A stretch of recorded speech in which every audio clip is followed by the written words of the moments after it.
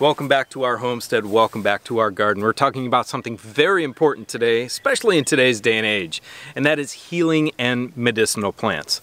Let's get going.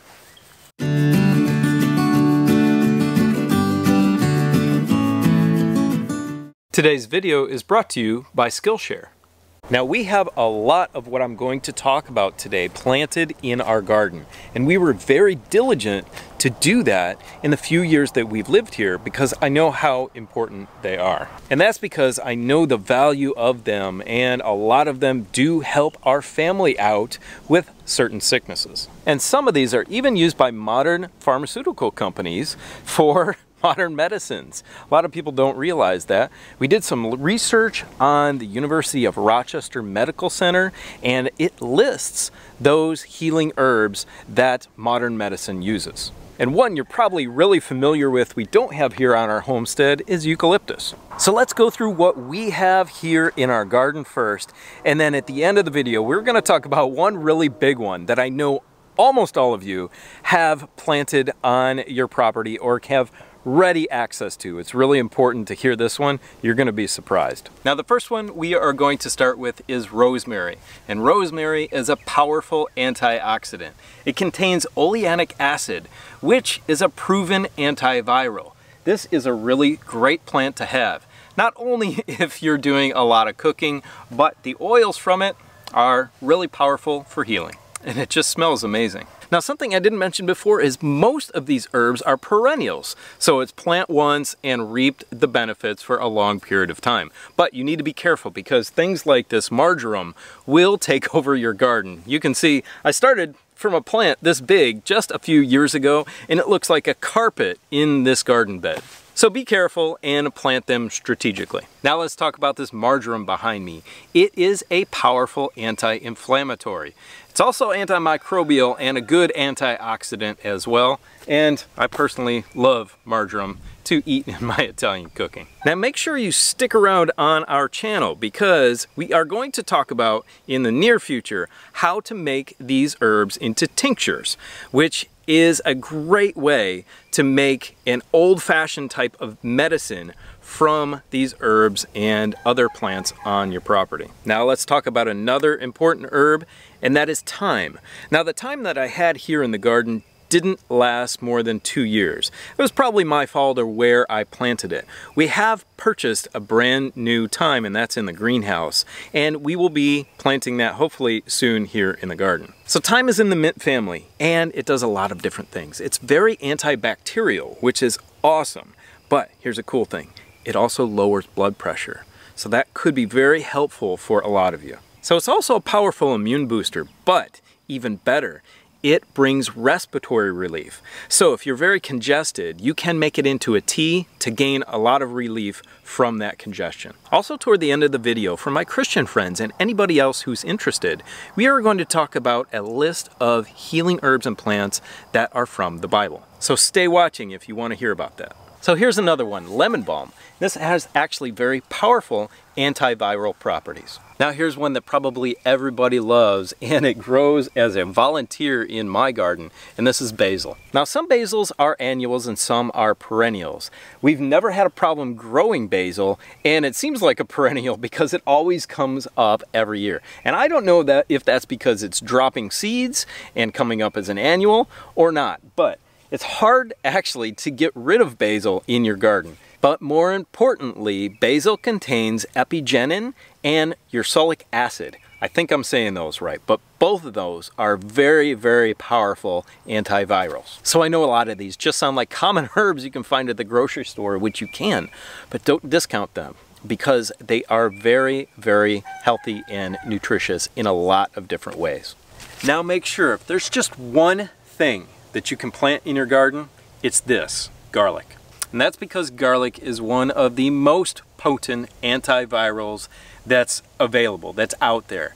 And it is amazing at lowering blood pressure and a host of other things. It actually stimulates an immune response in your cells. So it is very, very, very medicinal, very healing. And all of us should have it in our diets. And not only that, you can use it topically to treat warts, to treat other skin type rashes and diseases and things like that.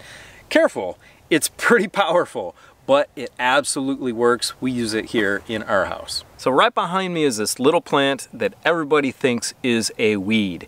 It is not. The dandelion is a really, really powerful and useful plant, and everybody needs to keep them around on their property. Let them grow wild wherever they want because they are valuable. The properties in this little plant right here will inhibit viral replication. So if you're taking any part of this plant and you're sick, it's going to help stop whatever's happening in your body. And I know for a fact that it works because my wife drinks dandelion root tea made from these dandelions, and it has completely reversed her gallbladder issues. It helps with liver function, it helps with blood sugar management, and it also helps clear up your bile. The beautiful thing is that you can eat the flower, you can eat the leaves, and you can eat the roots. The only thing you really don't eat on this plant is the stem. The flowers can make a beautiful, sweet dandelion jelly. The roots, we roast and dry and roast and grind it up into a tea or coffee. And the leaves can be eaten just like a salad, although they're pretty bitter. Whatever you do, do not kill these beautiful little plants. So if you didn't know, I'm always looking for ways to improve these videos for you. And that includes building my knowledge in video creation, editing, Photoshop, and other areas. If you didn't already know, Skillshare is an online learning community that has thousands of classes to help you acquire and learn new creative skills. Right now, I'm taking a class called Cinematography Basics by Zach Mulligan. My goal is to improve how our videos look so I can better visually communicate our story or the project. I am excited to continue learning and discovering new skills that I can utilize to grow the channel and present better information for you guys. To help you make 2022 a year of new learning and growth, the first 1,000 people to use the link in my description box or my code, Country Living Experience, a Homesteading Journey, will get a 1-month free trial of Skillshare. After that, they offer an annual membership for less than $10 a month. Head below, click the link in the video description to start exploring today. Now, let's get back to the honey. Now, a very powerful family of medicinal plants are called sambucas. And this is a common one everybody grows. This is elderberry. We did an entire video on elderberry, including the healing properties of it and how to plant it. If you're interested in that video, click at the top of the screen. So sambucas, especially elderberry, does a great job at suppressing viral replication. And it brings amazing relief for upper respiratory problems. So if you've got a chest cold, this is one of the best things you can take for it. And it's also a powerful antioxidant. Now let's go talk about another one that's probably the most popular for respiratory problems, and that is peppermint. Peppermint, if you didn't know, contains menthol, which really helps clear up your sinuses. Everybody takes it in some form or another, but peppermint is the natural source or one of the natural sources for that. And just like rosemary, it contains rosmarinic acid, which has powerful anti-inflammatory properties and is antiviral. That's a new mint that we bought. We've got some chocolate mint here in the garden. That one's a peppermint. And we've got that mint in here with our medicinal flowers. And one of the most popular medicinal flowers is echinacea. You can find it in some stores and it's called coneflower, but it's the same thing. It's echinacea. Now, just like the dandelion, you can use the flowers and the leaves and the roots of the echinacea or coneflower. And it contains what's called E. purpurea, which is very, very antiviral and immune boosting. So you always hear these combinations of echinacea, zinc, and vitamin C. Well, there's your echinacea, and it's a really great thing to have in your garden. So before I dive into that last really important one, and the few that I don't have in my garden, we're going to talk about the ones that are contained in the Bible. Now, the ones that I do have in my garden are the thymes, mints, and onions and garlics, leeks. Those are all mentioned in the Bible. But some of those that I don't have are coriander or cilantro, and I will be planting that soon, dill, cumin, hyssop, frankincense, mustards, myrrh, and sorrel. Now, a lot of those I can grow here on the property.